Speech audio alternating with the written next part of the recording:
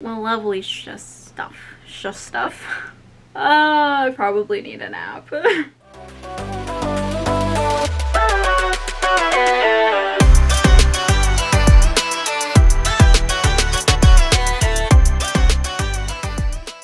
Hello my beautiful babes, what is up? It's Brandi. Welcome back to my channel. Thank you so much for being here, and if you are new, welcome.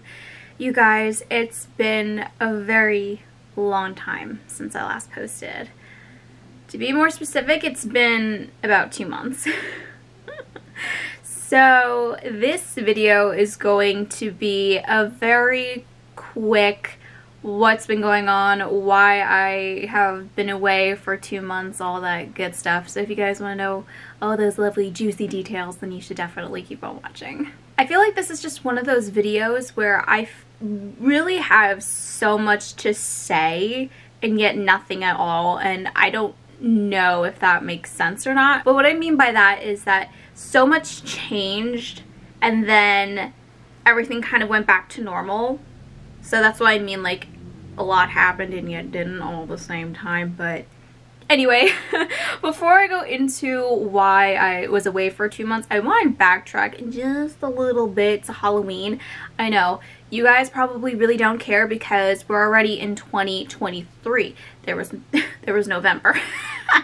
There was Thanksgiving, there was Christmas, there was New Year's, and Halloween was a very long time ago, but I really wanted to share what I had done. That Halloween weekend was a lot of fun, and looking back at it now, it's definitely bittersweet. I had known this friend of mine for 7, almost 8 years. We lost touch for about 2 for reasons, and we started talking to each other again. They were really impressed with how far I've come as an artist and really wanted me to not only do their makeup but their entire group for Halloween, and so I did. It was a lot of fun. I was incredibly busy from I think 8:30 a.m. until 12:40 in the afternoon.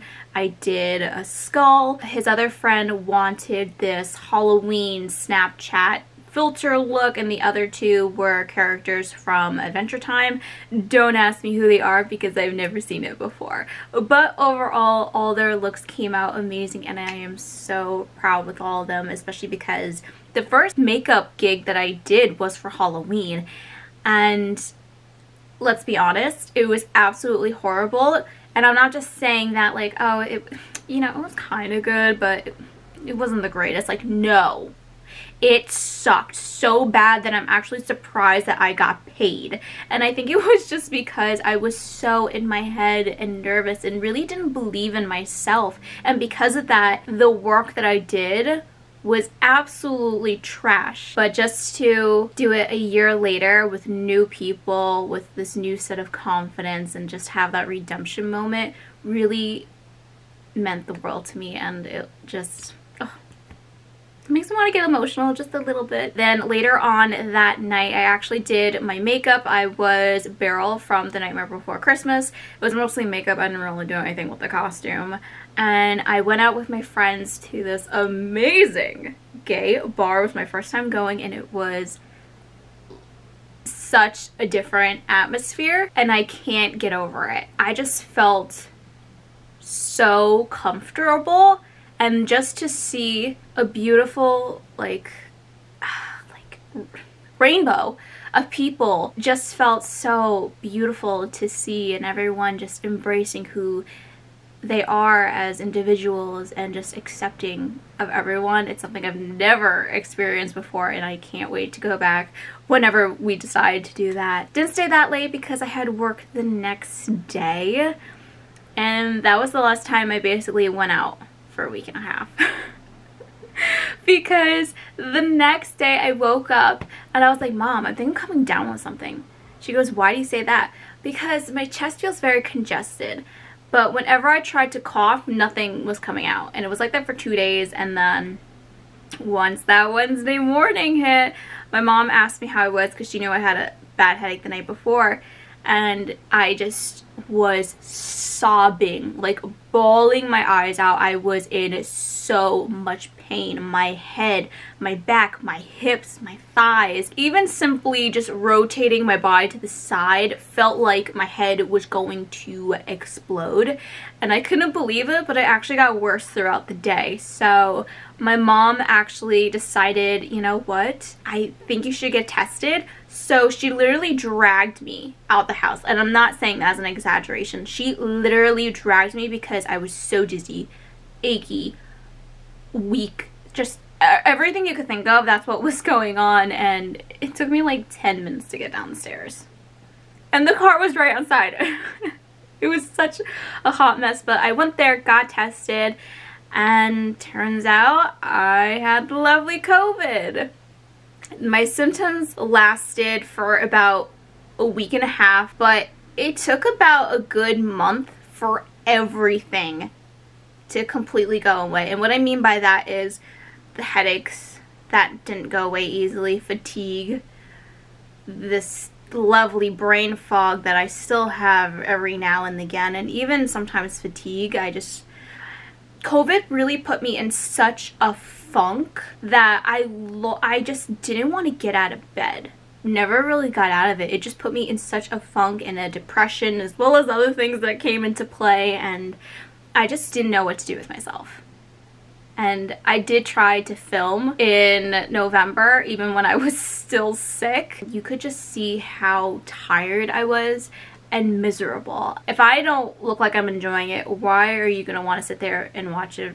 Who knows how long of the video of me rambling. I tried filming earlier on this week. It was working so well, and I tried this new light. However, it wasn't bright enough and the quality sucked. And then when I decided to pull my classic ring light, Jasper knocked over the tree, and it was already 4 p.m. I'd been filming for hours, and I said, you know what, I think we're just gonna call it a day.